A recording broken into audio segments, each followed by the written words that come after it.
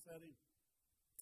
We have for subject tonight Bible study number 11, Being a Christian, part 11, and it's subtitled, What Separates the Church from the World.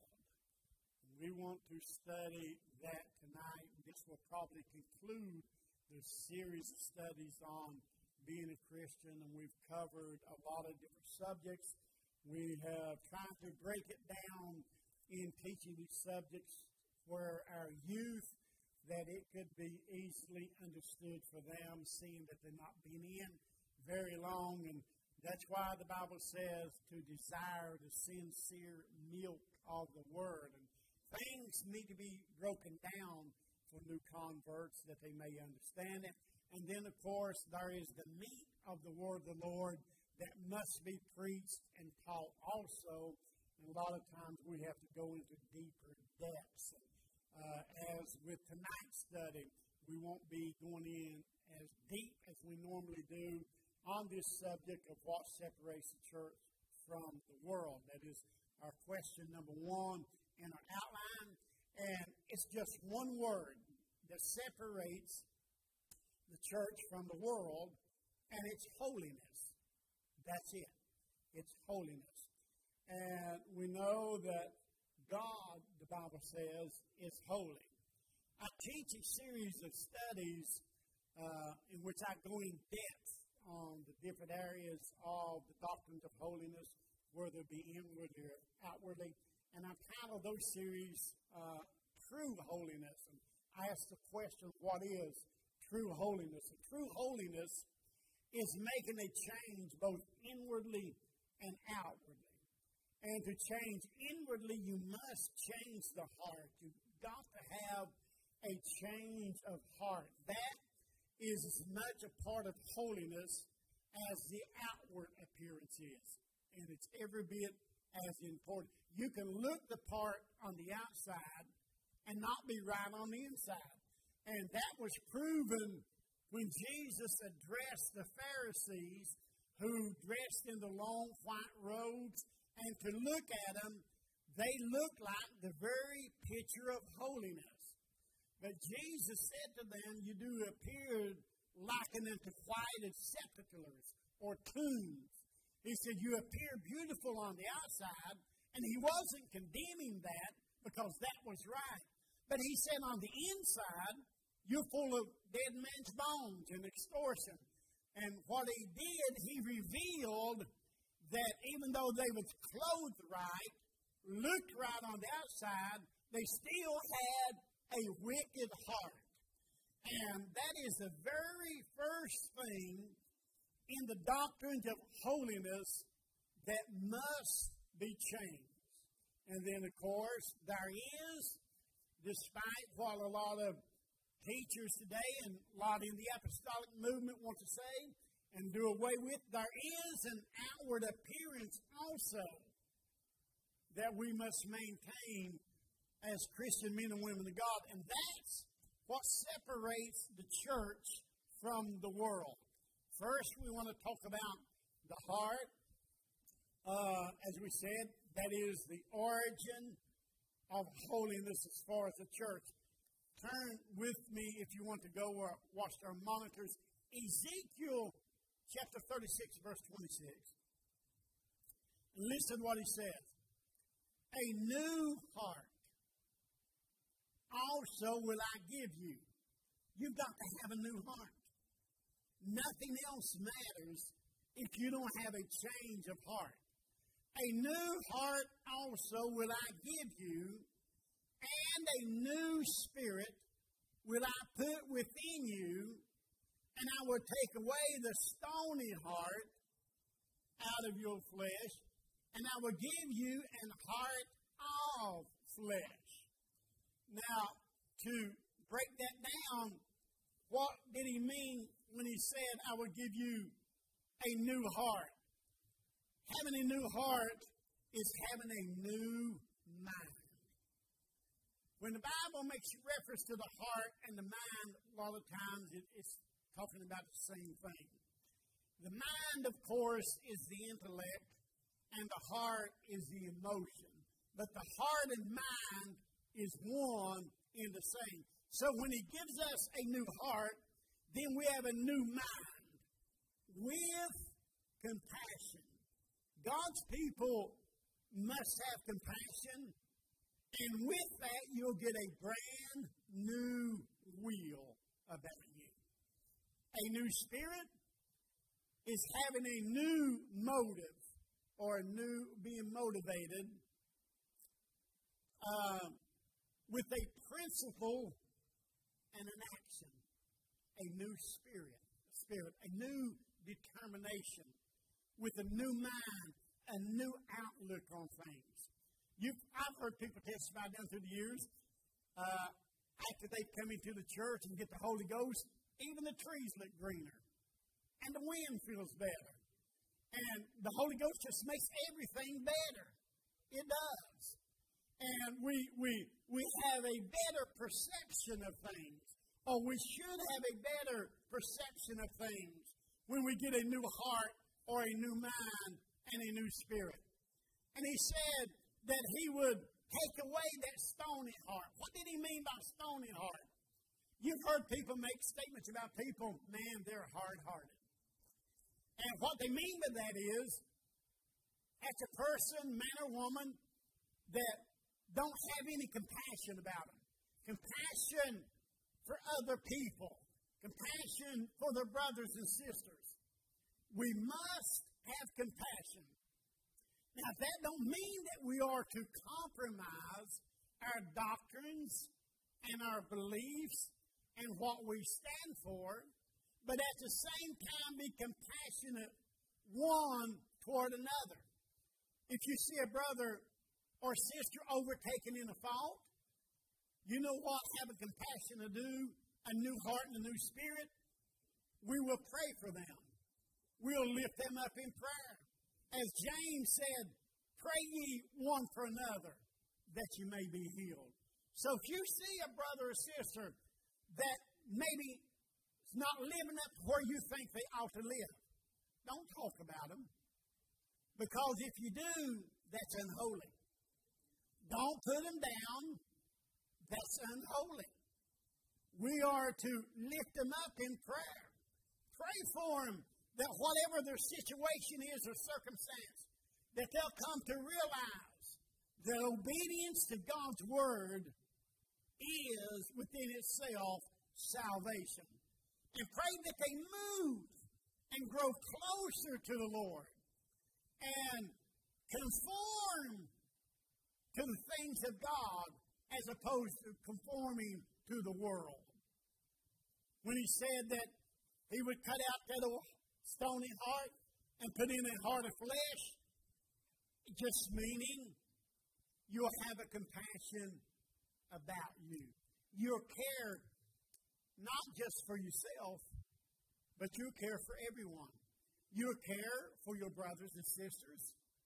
You'll care for the lost, the drug addict, the alcoholic. You will care for all humanity. It will be your desire to see everyone saved. And never would one that has a new heart or new mind pray anything evil or bad upon another. Because those types of prayers God will not hear anyway. Jesus makes it really simple when he talks about having a new heart and a new mind.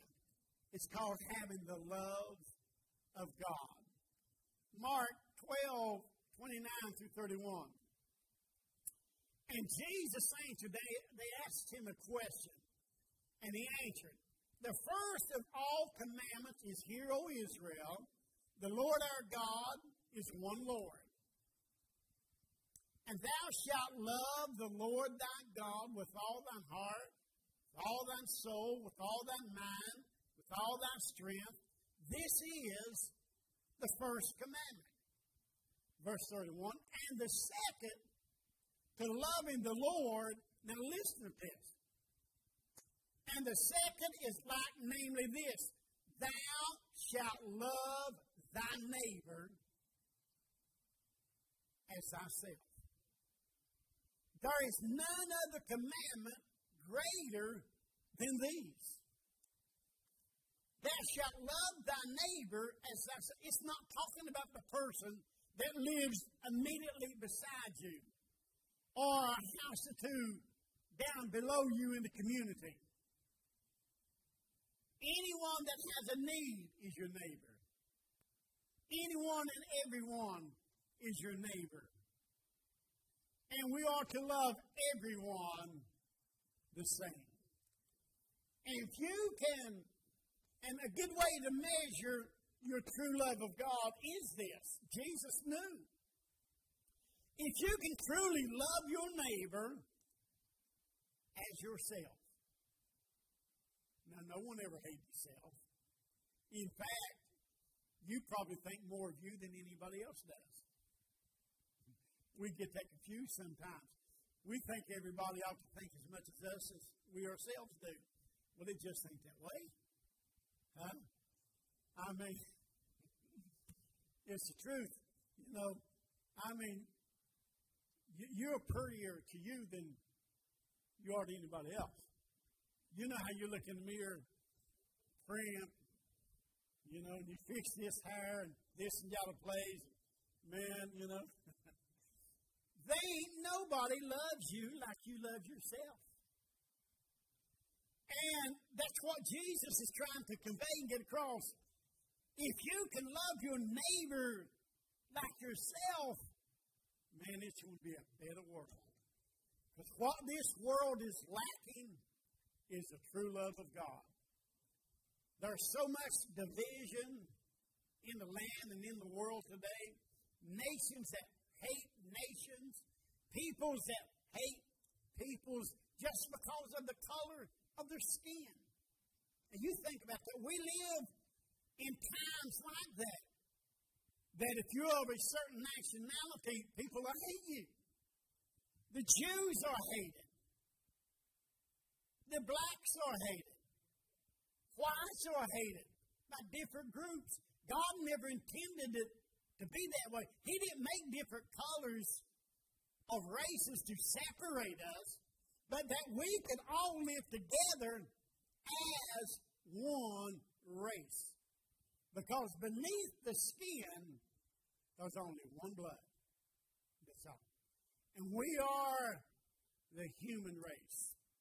And we are all equal in the eyes of God. There's not a white church, a black church, a brown church. It's none of that. There's a blood-bought church. And every man and woman that is willing to submit themselves to the word of the Lord and are born again become part of that church of Jesus Christ.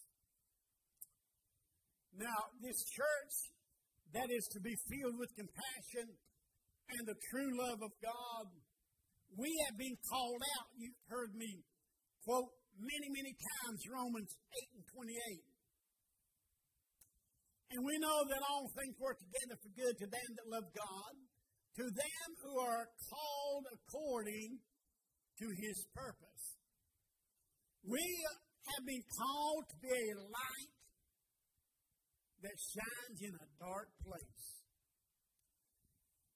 I mean, it's easy for me to be a light to you and you to be a light to me. But we each have our own lights. But we need to be lights to those that are out there dying and hurting, that needs deliverance and salvation, to those that need healing, that needs the Lord in their life. We are to be a light in this dark world, that someone may see our good works and glorify our Father which is in heaven, Jesus said. So be the light that God called you to be. If you're the light that God called you to be, then you're going to love everybody, irregardless of the color of their skin or their nationality. Now, again, I want to emphasize that don't mean that we have to compromise our doctrines and beliefs and our creeds.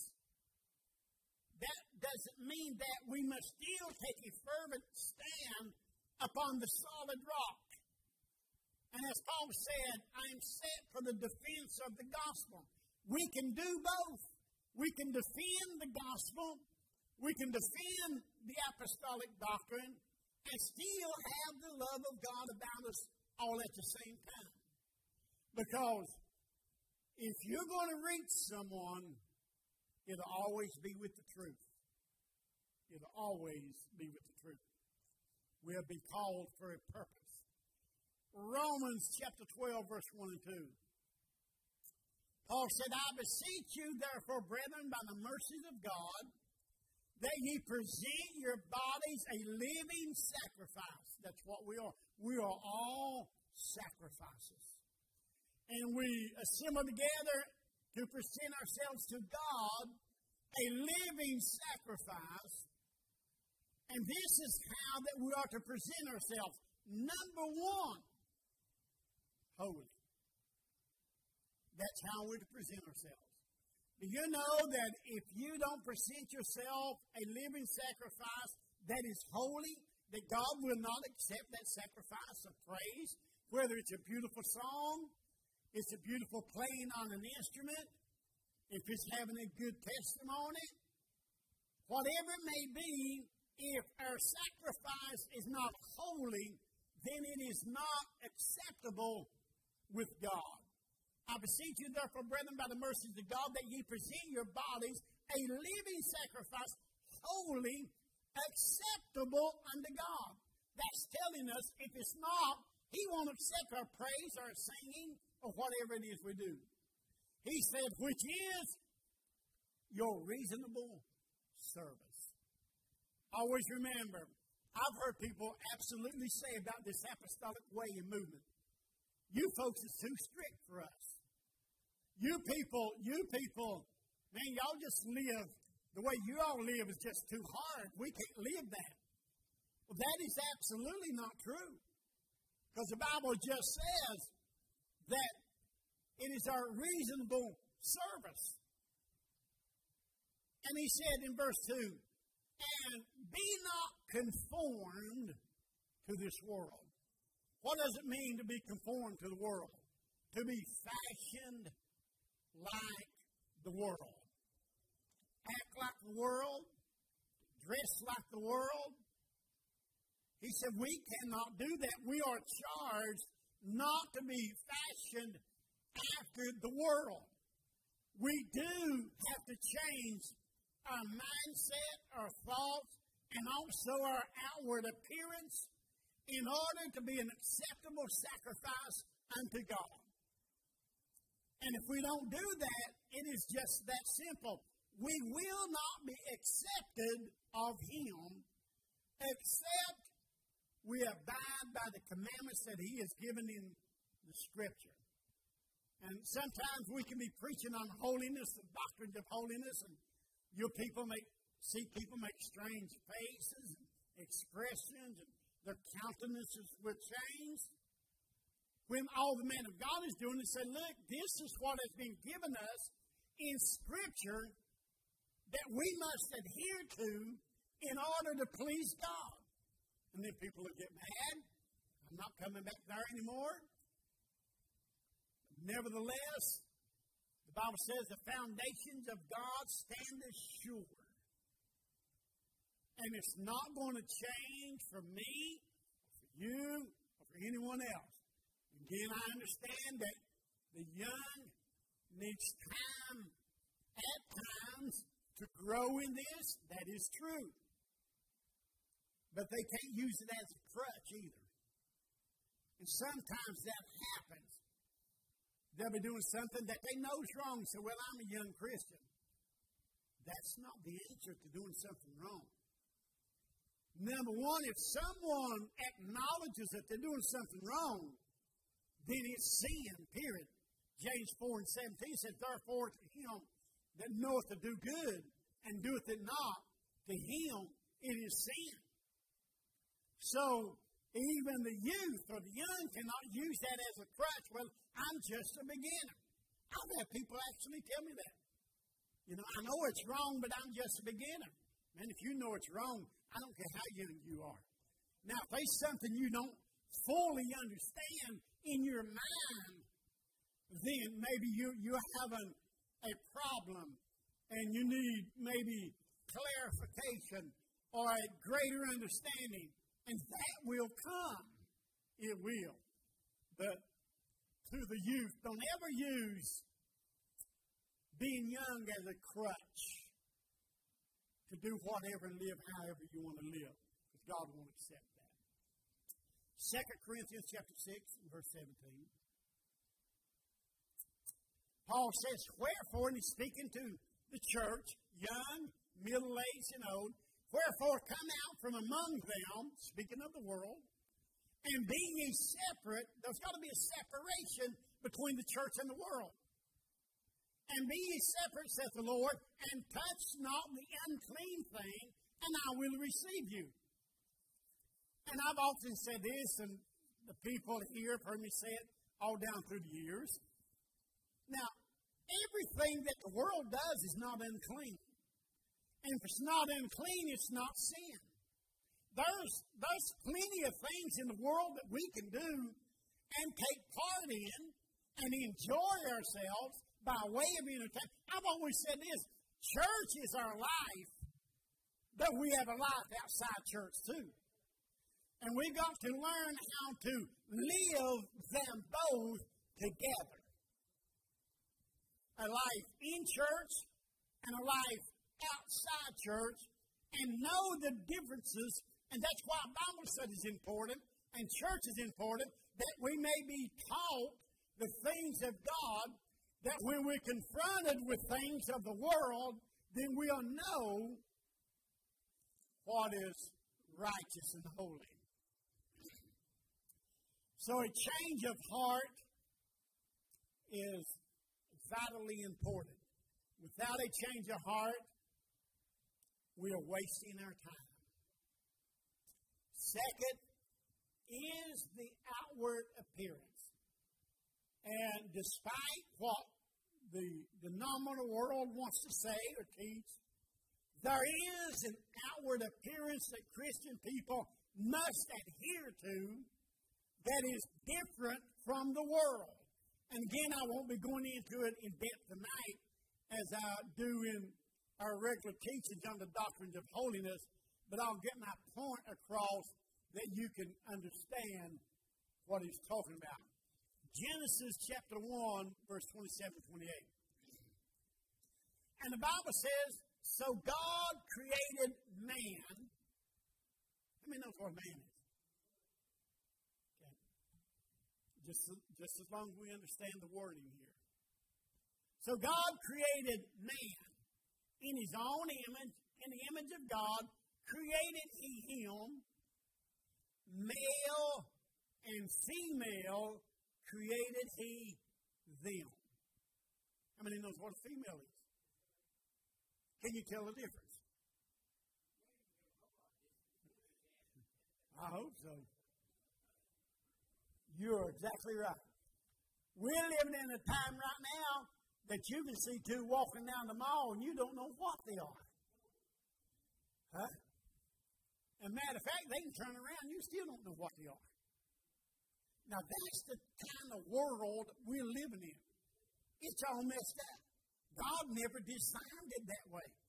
He meant for there to be a distinct separation between the male and the female, that it would be, or they would be, outwardly noticeable.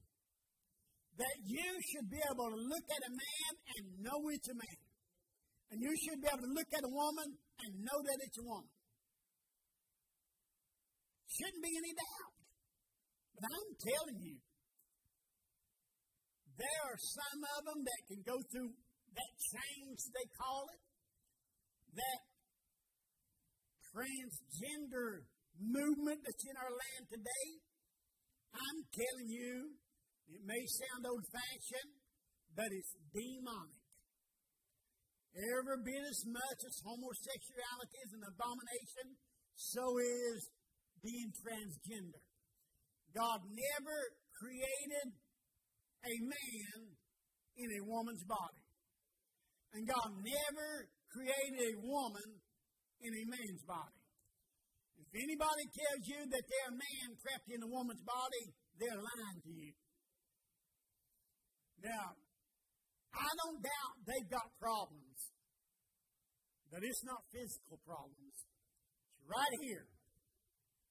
Either mentally or spiritually.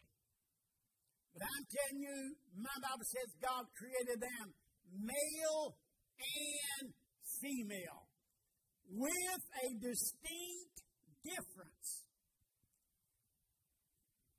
Verse 28.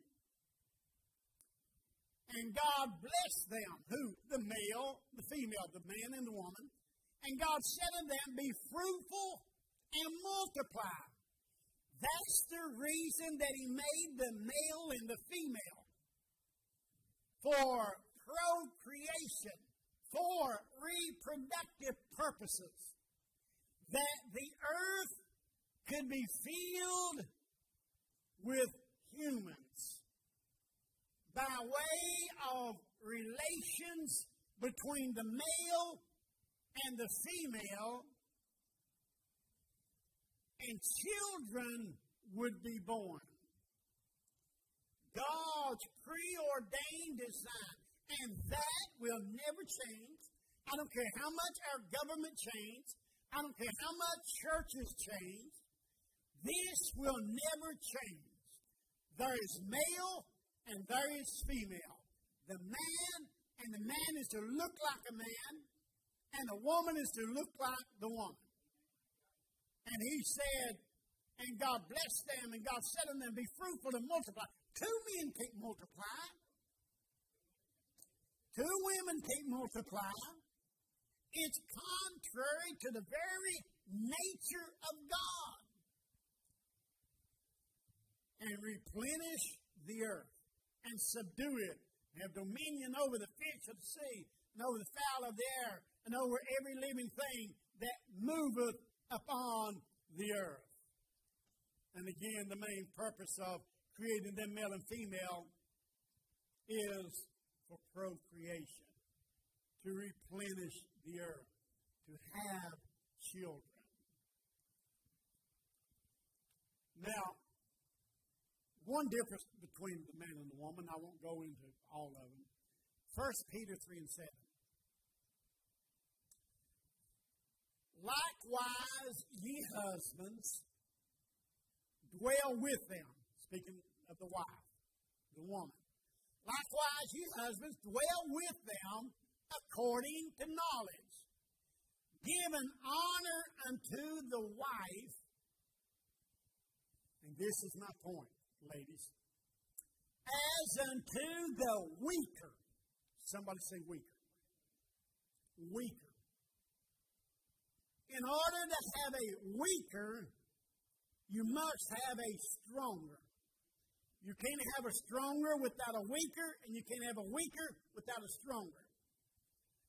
And according to Simon Peter, the female, the woman, is the weaker vessel. Likewise, ye husbands, dwell with them according to knowledge, giving honor unto the wife as unto the weaker vessel.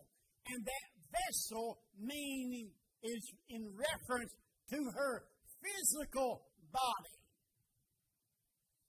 And as being heirs together of the grace of life, that your prayers be not hindered. Now I want you to understand. God created the woman weaker than the man. Physically. He absolutely did. Women cannot compete with men. Going on in our nation now, they're allowing men that claim to be women to participate in women's sports. And they're killing it. They're bringing home all of the trophies. You know why?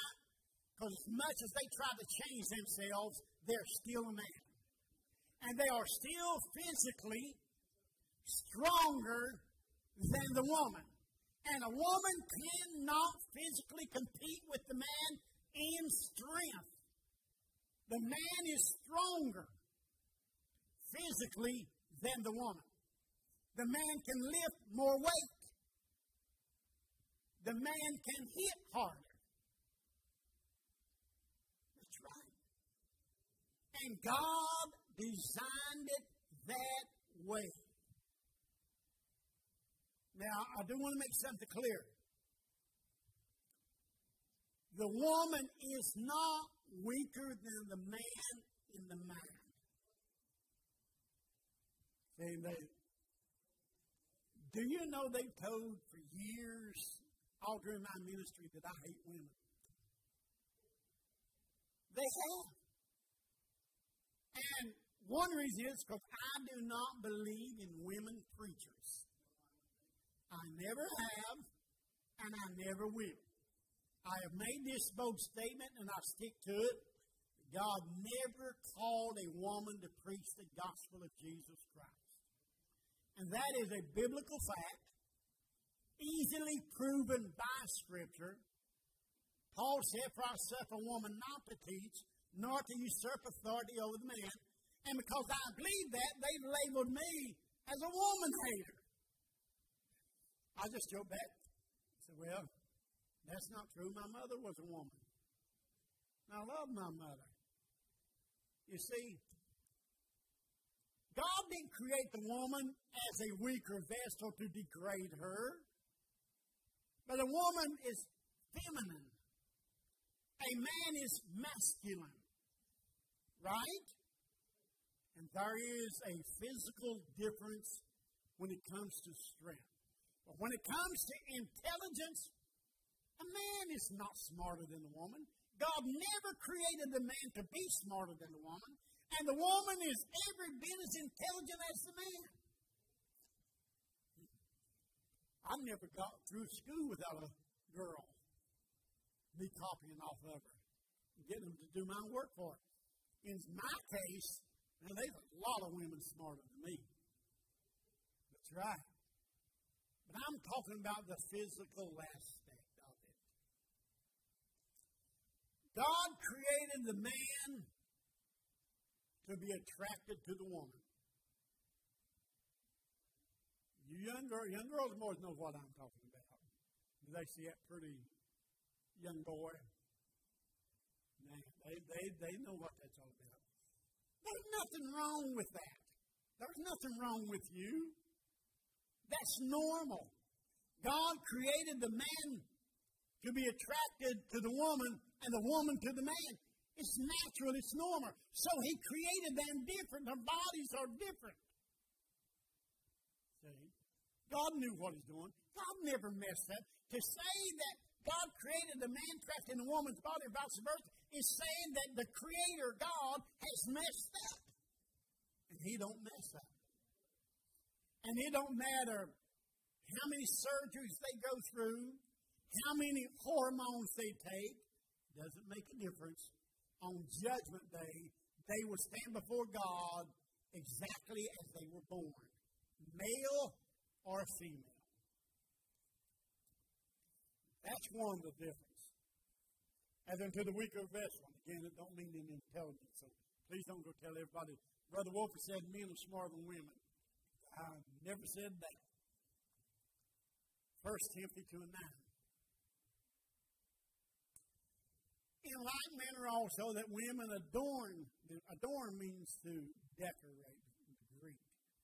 Adorn themselves in modest apparel with shamefacedness and sobriety, not with broided hair or gold or pearls or costly array. And we won't go into the depths of all of those different things are listed as to the broided hair, which is wrong according to Scripture, and adorning with gold and pearls and costly array and all of that. That's certainly a deeper subject that we have taught on. But I read that to show that there is a distinction between the man and the woman, and one of the distinctions is hair. Hair. Paul said in 1 Corinthians 11, verse 14 and 15, doth not even nature itself teach you that if a man have long hair, it is a shame unto him. Paul is saying even nature teaches that it's wrong for a man to wear long hair. Why? Because the long hair belongs to the woman. God gave the long hair to the woman to separate her from the man in appearance. When you are in a long mall and you see people walking way ahead of you, and you look down through there and you see someone with hair down their back, then that should be a clear indication that that's a woman. And you look and you see somebody walking down the mall whose hair does not come over their ears, that's a good indication, unless one is sick or has a sickness, that that's a man. God expected us to be able to look at a distance and notice the difference between the male and female, and that's why one cannot cut their hair and the other one must keep theirs cut. It's God's divine will and God's divine order. It shows a clear distinction between the male and the female. And if you want to read the in-depth study of cutting the hair, read the first 14 verses of 1 Corinthians chapter 11, verse 1 through 14, and it explains you'll have to use the Greek to do so, shaven and shorn, which means to cut or clip the hair. And there's a message in that. But Paul clearly teaches that a woman is not to cut her hair, period. No trimming the edges, no trimming the bangs, according to his teachings in 1 Corinthians chapter 11. So it is there. Second, in closing out this study, it's clothing in general. Men and women are to wear different kinds of clothing, showing a clear distinction between the man and the woman. Women are to adorn themselves. Remember, we just read verse 9 of 1 Timothy chapter 2. Women are to adorn themselves in modest apparel according to the culture that they live in. Now, since the New Testament does not give an in-depth definition of what modest is, which comes from the Greek word that means proper, then we search the Scriptures to find what is or is not modest for a man or woman in clothing. And it's found, I don't preach law, I just simply use the law as a schoolmaster. Deuteronomy 22 and 5. The woman shall not wear that which pertaineth unto a man. There you go. In every culture, there are men's garments and there are women's garments. And a Christian man or woman in whatever culture that they are in are not to wear the opposite sex's clothing. It is an abomination. Now, I had a fellow not long ago try to justify this scripture by saying that means homosexuality. It absolutely does not. He is not talking about homosexuality here. There is plenty of other scriptures in the law and throughout and in the New Testament that condemns homosexuality, and these scriptures are not it. Deuteronomy 22 and 5 is not condemning homosexuality or being transgender. It's talking about clothing, the outward appearance, and that a woman is to dress in feminine attire according to her culture, and a man is to dress in masculine attire according to his culture. So that is false. And they use that to try to justify that it's all right for women to wear pants. And I'm telling you, it's not all right for women to wear pants. No more than it's all right for a man to wear a dress. And if it's all right for a woman in the United States of America, in our American culture, to wear a pair of pants, it's just as all right for me to wear a dress. Absolutely no difference. And that is the gospel truth. And again, it does not pertain to homosexuality.